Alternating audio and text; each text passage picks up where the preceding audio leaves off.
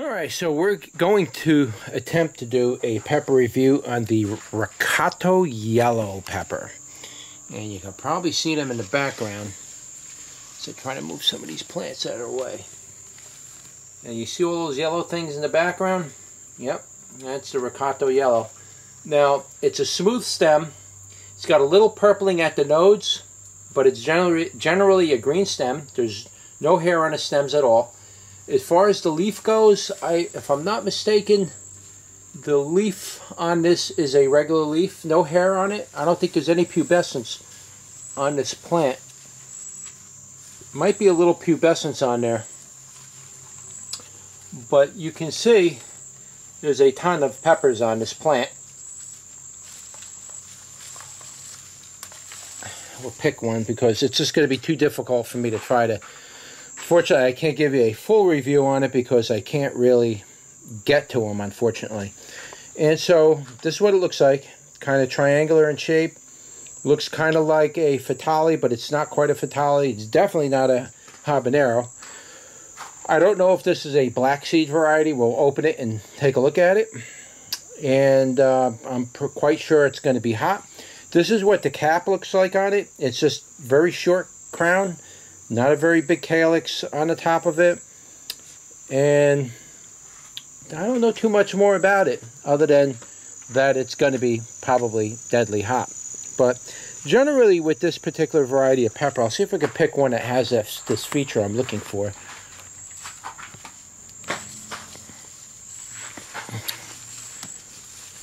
Just getting in here is not going to be fun. And these peppers are just starting to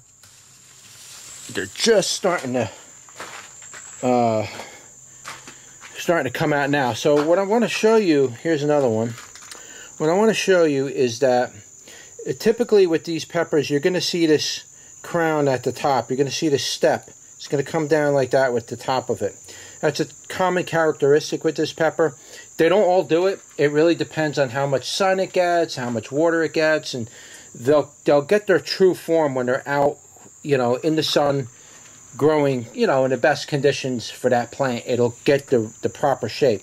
If not, it's just going to get like a shape like this. But in general, they all look the same. But you want to look for that crowning on the top. That's really a good characteristic of this pepper.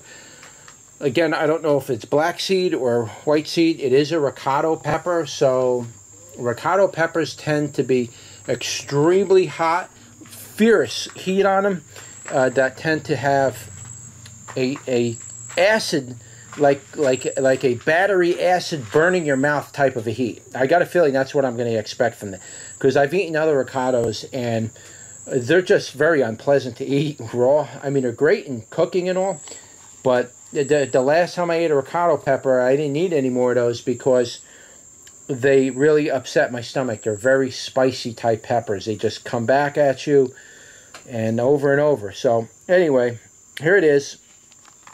And let's give it a taste test. Alright, what's up guys? We're going to do a taste test on this today, called the Rocoto Yellow pepper.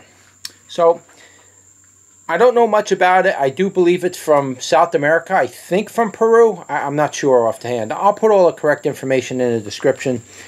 But we're going to do a taste test on this. I am not looking forward to this. I got a feeling this is going to be very, very unfriendly heat-wise. So let's give it a bite.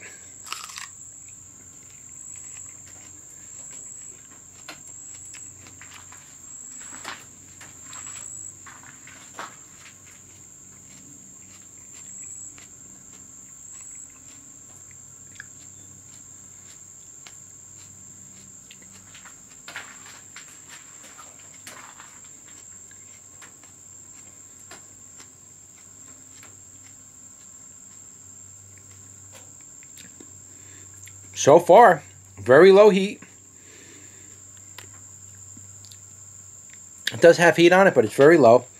Seeds are not black. They're regular seeds.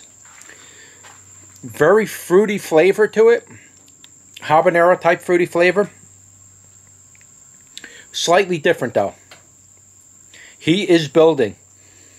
Very thin wall on it. Now, I chewed this thing all around my mouth pretty good. The only area it's affecting right now, underneath my tongue and across the roof of my mouth in the back, going towards the back of the mouth, going towards my throat. The heat is picking up a lot. Back of my throat is starting to burn a lot more. It's really burning the back of my throat. Not even burning my tongue. It's not burning the top of my tongue at all. A little bit underneath the front of the tongue. The back of the throat is absolutely cooking. Holy mackerel. The heat on the back of the throat is intense. It's not a gut cramper though. I didn't start heat cupping, but I do feel like I want it though. My eyes are watering like crazy.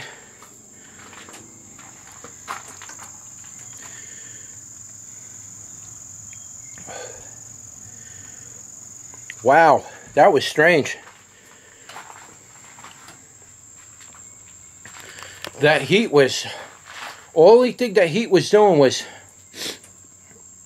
hitting the back of the throat. Wow. That's it. No tongue burn, almost none.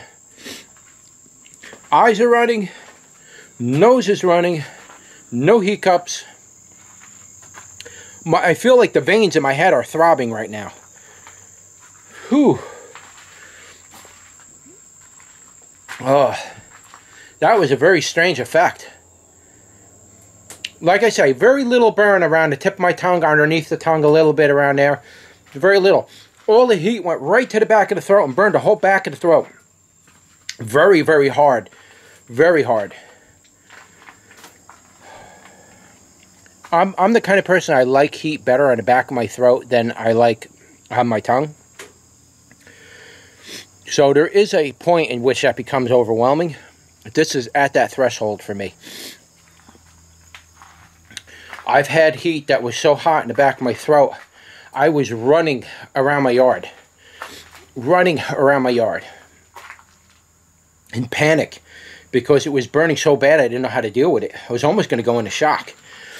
I've had heat that bad. You know, fooling around with these super hot peppers. You don't know. Like this one. There's no heat in the beginning. Just ate it. Nothing. All of a sudden, swallow it. A minute later, whoa, it kicked in. There's definitely a creeper heat on this thing. Now, I am a little concerned. It has a certain flavor to it that, for me, tends to be a spicy effect. When I say spicy, and this is for all the new people. I know I have a lot of regular viewers. But when I say spicy, I'm not referring to heat. I designate heat separately so I can describe the effect and the flavor. When I say spicy, I'm talking about something that sits in your stomach and you keep belching it up for hours and hours, sometimes even days. It stays in your palate. For me, the fatales are the worst for me. I get that effect. I'm sick for days from it. I call it the fatale effect because it's really one of the few peppers that do that to me, but they do it to me. It's not the heat. It's just some kind of an oil in that thing, and it just, man, it keeps coming back. And if you eat it with meat, it's even worse. You just got that flavor in your mouth. So this is a pepper that has that kind of fatale flavor a little bit. Believe it or not, it kind of tastes like a fatale a little bit. But it was fruity like a habanero in the beginning, but the aftertaste now that's sitting in my mouth, it's like that fatale flavor.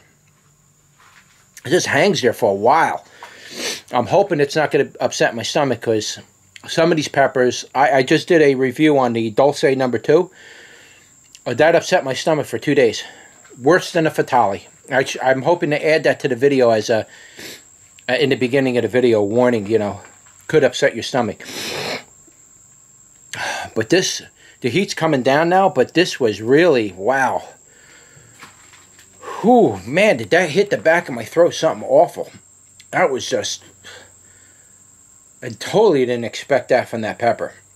Didn't really burn the tongue. It did a little bit, you know, very, very slightly, almost undetectable.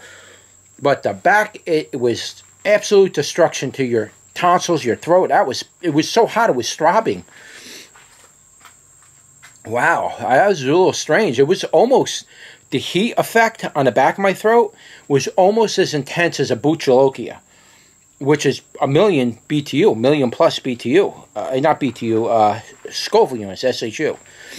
It was almost equivalent to that, to a Bhut Jolokia, and that, you know, eating a Bhut Jolokia and getting that burn in the back of your throat. Except the Bhut Jolokia burns your mouth and everything too. This didn't burn anything really but the back of my throat. And I chewed it up good. But that flavor is hanging around in my mouth now. I can taste it. I'm hoping it doesn't start. If I start belching an hour after I eat this thing, then I know it's like a fatale. Sick. When I say sick, I'm not saying sick in a sense where I'm going to vomit or anything. My stomach feels upset from it. I get that from radishes too. If I eat radishes, I'm like sick the entire time. After I eat those radishes, I feel like it's lousy. I call it shit belly. All right, I don't want to get a strike on my video from freaking YouTube for this, but I call it shit belly. And that's just basically your stomach feels heavy, or your gut doesn't feel right. You just feel crappy, man. And you know, it's one thing if you were to just feel crappy for, you know, a half hour, an hour, and it's over. But when you're crappy for the entire day after you eat it, and you just, no matter what you eat to try to wash it down, drink, and nothing helps. It's just that crappy feeling is there until you expel it. Sometimes that could take 2 days, and that's how long sometimes that lasts. Some of these peppers do this to me. The Dulce #2 is one of them, and so far the Fatale. And there are a couple of others I don't remember offhand, but yeah, there's a few peppers that do that to me, and it's like, you know, I really don't like that effect. But it has that aftertaste of a Fatale. The beginning taste tasted very much like a habanero, nice and fruity and free. Nice and easy, not much heat at all. The heat came in afterwards, and it only affected the back of my throat. But yeah, that's it. That was your pepper review for the Rocoto Yellow. And like, share, and subscribe, and I will see you on the next one.